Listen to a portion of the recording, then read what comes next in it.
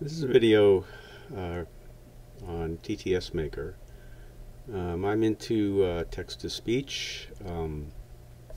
For the most part, I just use the built-in text-to-speech on macOS. The quality is very, very good. It's not the top tippy top, but what do you expect for free?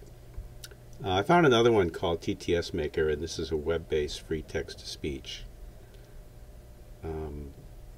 This is pretty nice. It gives you a limit of 10,000 characters, which isn't bad. That's good for kind of medium-length articles.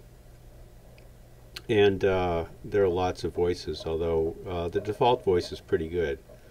And you have to enter a 4-digit code to get it, so you can't really automate this.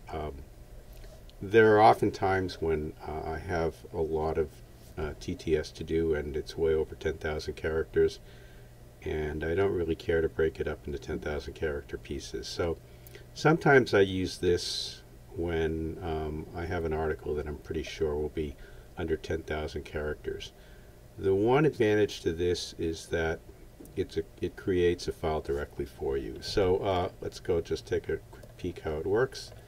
We'll just cut and paste this in here.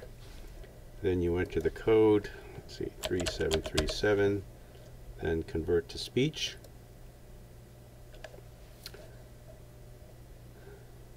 TTSMAKER is a free text-to-speech tool that provides speech synthesis services and supports multiple languages, including English, French, German, Spanish, Arabic, Chinese, Japanese, Korean, Vietnamese, etc., as well as various voice styles. So it's pretty nice, and then you can just click this button to download a voice file, and you have your file in your downloads area, and you can just copy that to Apple Music or whatever program you use to sync with your phone. So again, this is something that I sometimes use.